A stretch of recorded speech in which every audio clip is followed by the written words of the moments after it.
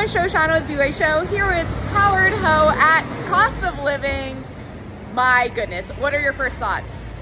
It's amazing. I mean, obviously I had like no expectations, and just coming out of it, so moving, so like quiet, but still like very powerful and like really draws you in. Yeah, definitely recommend. Ooh, I love that. Yeah, it's one of those plays that just allows the story to tell it. They don't need all these extra things. It's just powerful storytelling with really strong actors, really strong writing, strong directing. Like, it is just, you can see why they won the Pulitzer Prize.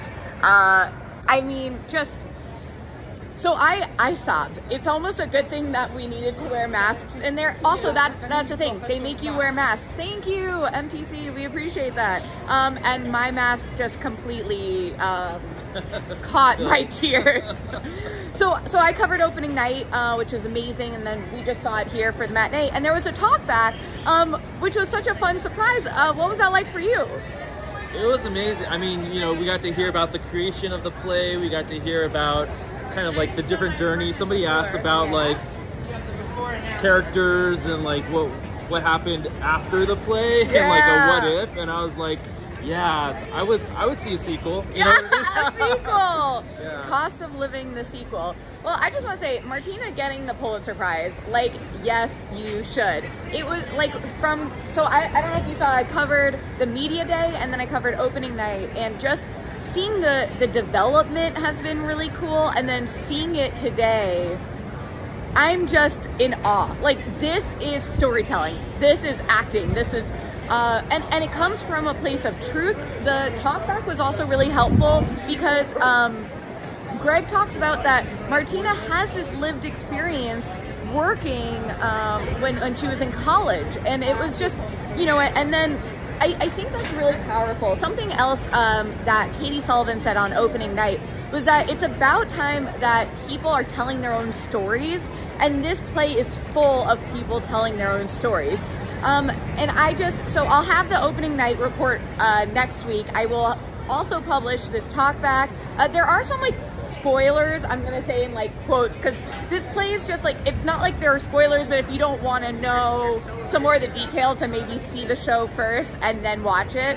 Do you have any final words, and where can people find you on socials?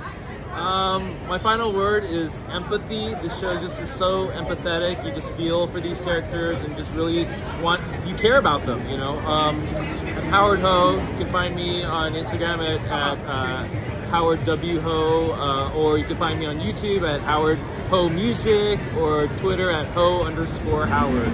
Yeah, awesome. And I'm gonna let I just want to give a final, like, David, Greg, Katie, and Kara Young.